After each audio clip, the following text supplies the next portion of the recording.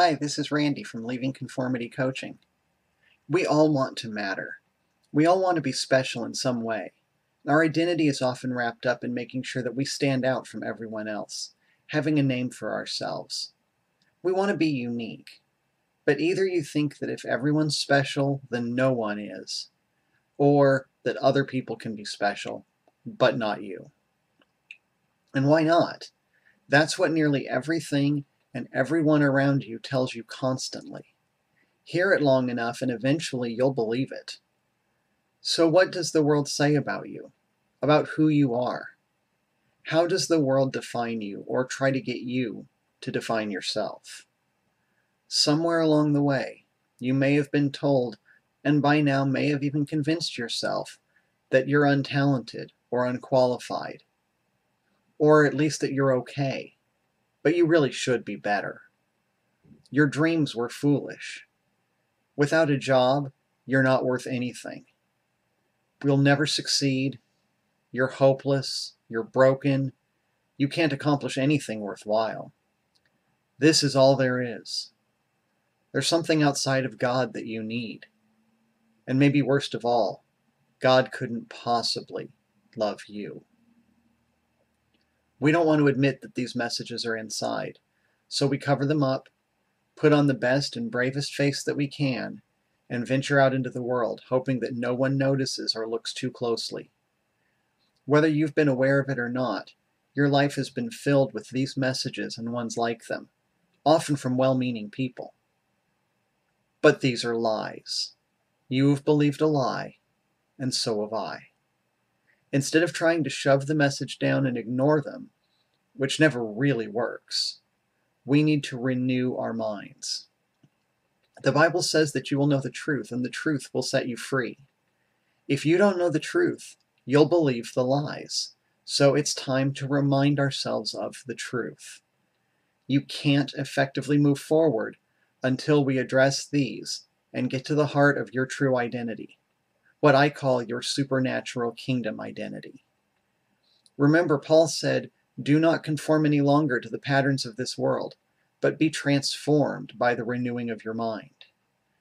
If you've tried to find purpose, meaning, value, or even something seemingly as simple as a better job or a healthy marriage, and you haven't started from your supernatural kingdom identity, you're building on a shaky foundation that won't ultimately help you to live a life of meaning and to identify your unique, God-given purpose. And it certainly won't help you find work that you love, healthy relationships, or anything else of lasting significance. Jesus asked in Matthew 16, "What good will it be for a man if he gains the whole world, yet forfeits his soul? Or what can a man give in exchange for his soul?" Trying to find the answers to these things, trying to find those value, purpose, passion, healthy relationships, any of those things, especially ultimately trying to find significance without starting from this foundation, without having this identity in place first, is forfeiting your own soul, whether you gain the world or not. So we need to start from a different beginning. We're going to start the process of helping you to be transformed by the renewing of your mind.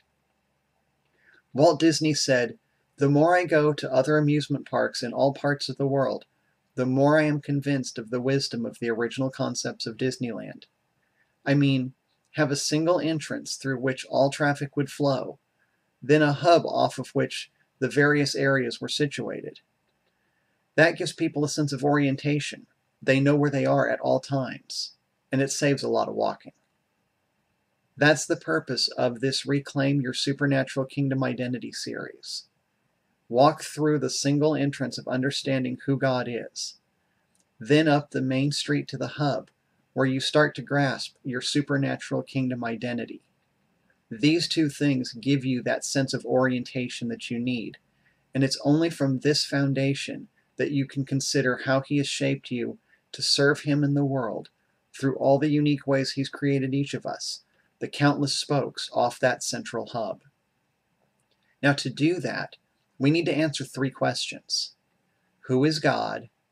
Who are you in Him? And how do you define success? Even if these seem like simple questions with easy answers, you may be surprised what's lurking beneath the surface and holding you back from being the you that God made you to be. Once you get clarity on those, you'll be in a much better position to look at your strengths, personality, skills, abilities, gifts, and passions, how they fit together to make you who God uniquely shaped you to be, and then what to do to live that out and be the best possible steward of what He has entrusted to you. There is no higher and more valuable task than this, so I hope this resonates with you, that what I've said stirs you. If it does, just fill out the brief form below this video to subscribe to the Reclaim Your Supernatural Kingdom Identity series. 6 videos that will lead you through the 3 questions to transform your life by renewing your mind. I look forward to our journey together.